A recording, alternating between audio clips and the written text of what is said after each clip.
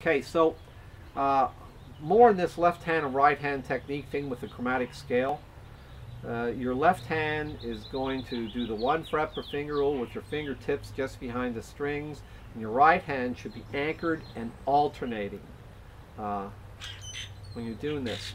Remember again when I was picking that only down strokes as fast as I could, and then I want to alternate, that's faster. And we want to do that because it's more efficient. And the rule again is when you're doing single notes, you should be anchored. Even and when you're doing chords, then we're going to float. We're floating around. Single notes, we anchor. So let's say you have a song that has both single notes and chords. Then you're going to be alternating back and forth between anchored and alternator, and anchored and floating, excuse me.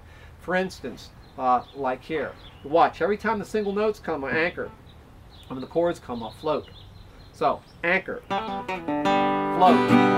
anchor, float, anchor, float, anchor, float, anchor, float, anchor.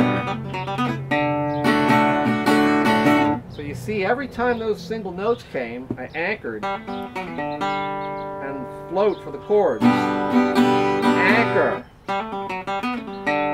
float. So that's our rule. Even when you have chords that you're picking the notes out one at a time, doing arpeggios, it's single notes, so you want to, the rule is to anchor. So like,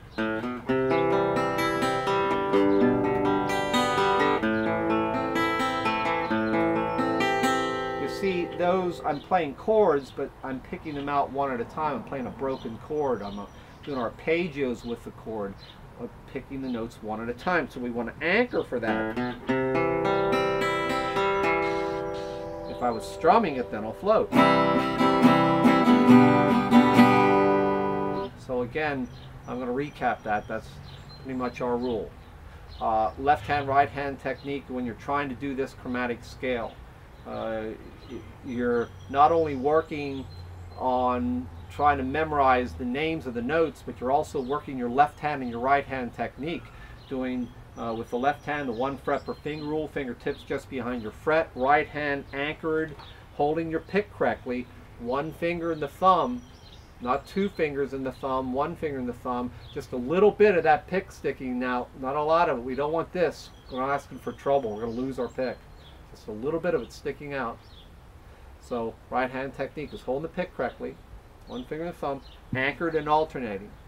So you're really multifunctioning because you've got to be thinking about your left hand technique, thinking about your right hand technique, and thinking about what it is that you're playing, working on slowly memorizing the chromatic scale, plus memorizing, oh hey, I remember there's a G, 6th string 3rd fret, there's a G note, and I remember up here at the 6th string 5th fret, I remember that was an A, and after a while you just start learning the notes everywhere. In time you'll know every single one of them no matter where you go.